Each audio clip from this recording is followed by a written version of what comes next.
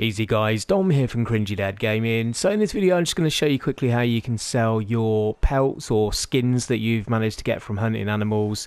You may find that you've been storing them up on the back of your horse like this here and not really sure what to do with them. Well, you can sell them to butchers.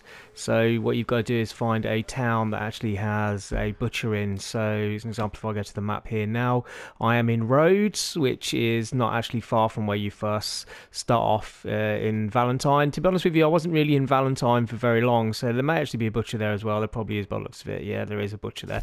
So pretty much looking for those butchers, they're going to be able to do that. So if I go over to the butcher now and make sure I don't actually kill him, I don't know why I'm climbing up on his table for. What you doing, dude? What you doing?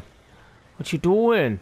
Okay, so we want to sell, and then in our satchel we've got some decent skins that we can sell. I wonder if I can actually go through and actually have a filter for just, yeah, horse cargo. So the horse cargo is what I've put on the back of my horse, because you can't always carry that much, and you can sell these skins.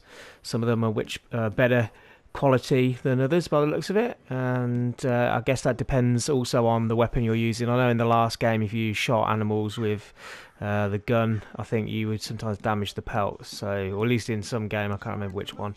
But yeah, so there you go guys. Hopefully that's helped you if you're struggling to figure out how and where to sell pelts for your animals that you've hunted. So don't forget to like, comment and subscribe, and watch this space for more gaming guide videos and tips. Thanks for watching.